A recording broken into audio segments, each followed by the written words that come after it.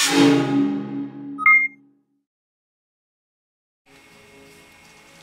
Houseguest, welcome to today's BB14 update and spoiler. Our houseguest of the day is John MMN2. That's really hard to say. Alright, so it was a crazy day yesterday, so if you missed it, I'll go through it quickly, and I also have to give you details of what happened, because I know last night it was kind of just like, this is what happened, bye. So Willie quickly went from semi-hero to absolute zero. You went the wrong way. Hercules, 0 to hero. Okay, so what we've gathered from what happened last night, Willie was kicked out of the house, we know that. Apparently he slammed and kicked the have-not door, and he threw pork rinds at Janelle because she put him on slop, and he was throwing around the F-bomb, he was throwing around the C-word. He headbutted Joe 3 or 4 times. This is the point where I'm like, what? Are you a human being or a bull? Who headbutts people? Like, who gets angry and says, I'm gonna headbutt this person right now? No! What?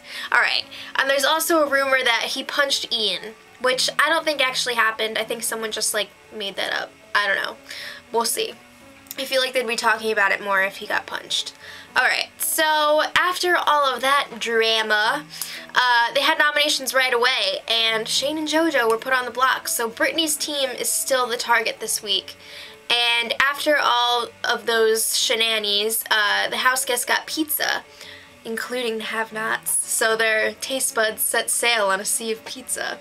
Alright, Joe is claiming that he came up with the name, I Can't Believe It's Not Butter, for that non-butter product.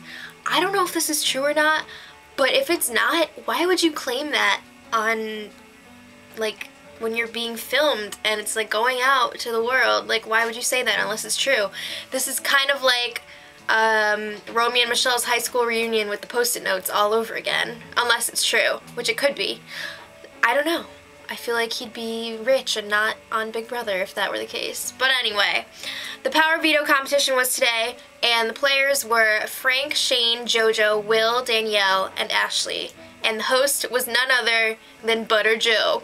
So it was some sort of like OTEV-esque type of challenge, and Shane won the POV again. That guy is 2 for 2 in POVs. So, I guess he's gonna take himself off the block. That's just what I'm gonna assume. POV ceremony either tomorrow or Monday. I'm thinking Monday. I know it was Sunday last week, but I think that was just because it was the first week and it was really long, so they wanted to kind of like, whatever. So, I'm saying Monday, but we'll see.